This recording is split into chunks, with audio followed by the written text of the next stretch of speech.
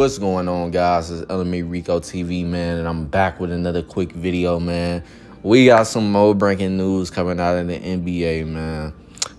Morant is yet again suspended from the Memphis Grizzlies a second time for having a gun seen by him on IG Live. Not only was this not on his actual IG Live this time, but it was on his friend's IG Live.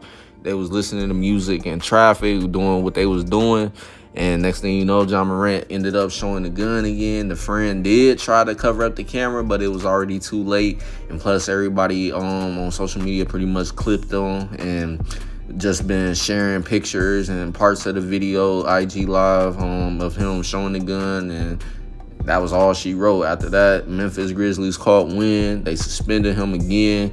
Now, the NBA hasn't made a statement yet, I don't believe, at this time. I'm pretty sure they will be coming real soon with some more information on the situation. And I definitely feel like they're not going to be light with him. I feel like this time they definitely will possibly suspend him for a full season. And we already thought they were going to do that in the first incident, but they didn't. They only gave him 8 games. And I think they fined him as well. And he pretty much said what he said in a little PR move of doing an interview with Jalen Rose. A lot of people also didn't even feel like in that interview he was being genuine in the things he was saying. And ultimately is low-key looking like that's pretty much really what it was. Because now here you are doing the same things again that got you in trouble the last time. Turning up, showing the gun and stuff. And I will say in the first incident, though, a lot of people were trying to say that possibly really wasn't a gun, only because of how small it was, and that some lighters they do have look like a replica of a gun, but really not a gun itself. So he got a little bit of leeway with that one, but this time now with the gun that was seen that he was holding, it definitely looked more real and is definitely bigger than the last one that was seen in the first incident. So it's not really looking too good for him right now. So I feel like the NBA, like I said, will not be light. They're going to give him a full year suspension, I believe.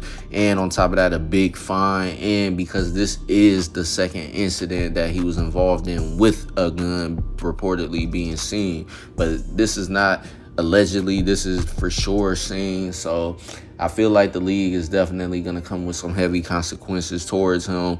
And hopefully he better hope that that's all they do is give him a full year suspension and some fine money. But if not, like, I feel like his career would definitely be in danger after this. He's definitely going to have to do a whole lot to pretty much get back to the court. And on top of that, continue his career. It's definitely going to be a lot that he's going to have to do. And he's not going to be given a lot of leeway going forward just because he had too many incidents where he's been reckless on IG Live doing things. So with that said, man, really like Ja. Like everything he brings to the game as far as his talent. But off the court, is definitely not looking too good at all. It's not something he should want to portray for his image. Being a street guy, you in a league, you making millions on millions, playing a sport. Not too many people can say they able to just do that for their career job. And yeah, man, it's just very unfortunate that this is the way he's choosing to pretty much be as he is right now. Like, it's not looking good at all. It's just kind of sad at the end of the day, man. But at the end of the day, he a grown man. He made his choices, and that's what it is. He got to live with them. Y'all comment down below how y'all feel like this situation gonna go moving forward, and what do you guys think will happen.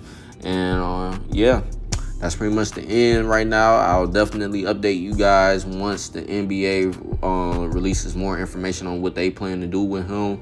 And like I said, I wouldn't be surprised that he's going to have to do a lot to return to the court.